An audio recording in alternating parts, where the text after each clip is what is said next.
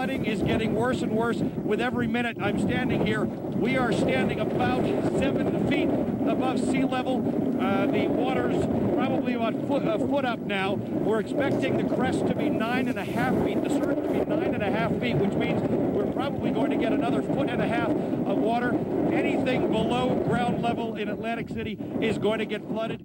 So we received a call on a Friday afternoon, 2 o'clock in the afternoon time frame from applications engineer with the New York City Housing Authority, and everyone knew that Hurricane Sandy had went through.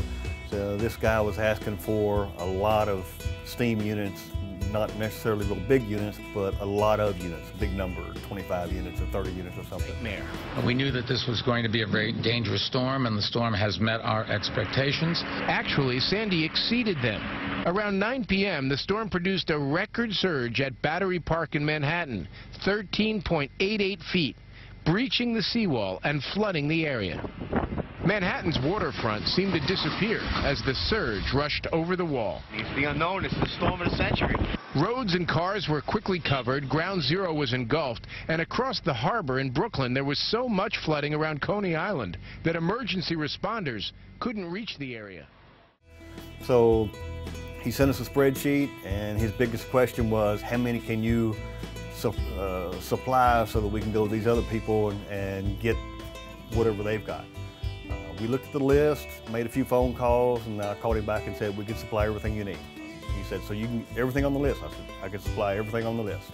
If you want to go to one company, and just up front, what I'm going to do, I'm going to these other rental companies and renting equipment from them, re-renting to you. I don't own the equipment, but I can provide everything under one house, so you just deal with one company.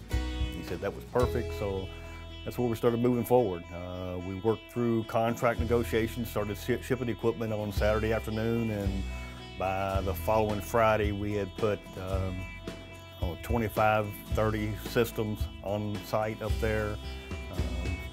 50, 60 truckloads of equipment came from 8 different companies, 5 different companies, 6 different companies, 8 different states. So we brought it from Oklahoma, Texas, Alabama, Mississippi, Tennessee, Florida. We brought it from all over the country to get it up there to them. And there were several issues. One, a lot of these were oversized loads, so we had to get special permitting and special variances so we could run, tandem truckers and run all night to get the equipment up there all night and all day.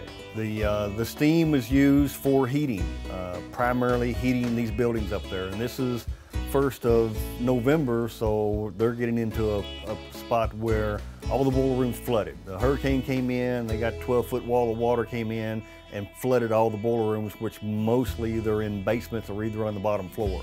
So all of those were completely underwater, couldn't do anything with them. Heating for all the buildings, a little bit of domestic stuff, some domestic hot water, but mainly building heat. So what they knew is that if they didn't get some temporary steam in there, get the building heat back up, all the buildings were going to freeze up, and that would be a major disaster for the entire city. And we had lots of things going on.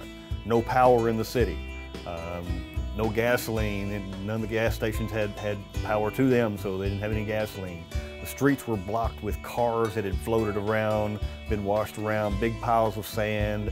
I mean, they were taking front-end loaders, literally going down the streets, shoving automobiles and sand out of the way so we could bring an emergency boiler in to get steam back up to these buildings. They were renting generators from everybody they could find all over the country to supply power, because again, no power to run these temporary boilers with. It was a big, big project. We sent about 25 systems, boiler systems up there, and some of those were, the boilers were so big, up to 75,000 pounds an hour, so we had to send the boilers and the feed systems and water softeners and water conditioning equipment, all of those in pieces, and then put them on site. And then those units, because they weren't built to operate outside in that type of weather, they built big structures and enclosures over top of them. Some of the equipment that was up there for 6-8 months. Most of it was up there for about 20 months before the job was over with. One other thing that we did, they asked us to do, was supply manpower. Their people, mechanical people, boiler room guys were tied up, just busy as they could be, just doing their stuff and trying to get their equipment back up what they could, back up and running. So they ask us to provide technicians not only to start our equipment and train their operators, but then to stay on site for emergency maintenance. So we ended up having people stay on site around the clock for the entire time the equipment was there, which is something we do a lot of that operational stuff from time to time where customers don't have operators, and we'll put our guys up there to operate the equipment, but not on this type of a scale where we're up there, for 20 months we've got people on site. One other thing we did, they were short on manpower, so they asked if we would supply people to oversee the installations of all this equipment. So I went up and sent another one of my technical guys up. So I was there for a week. He was up there for another 2 weeks.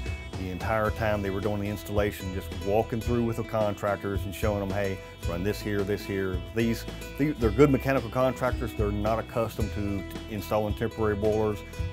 That's all that we do in that division that I run. So we've got a lot of experience at it. We spent a lot of time, a lot of 18, 20-hour days working with those guys, hooking the equipment up and showing them how to run the pipe, what size to run, all of that work.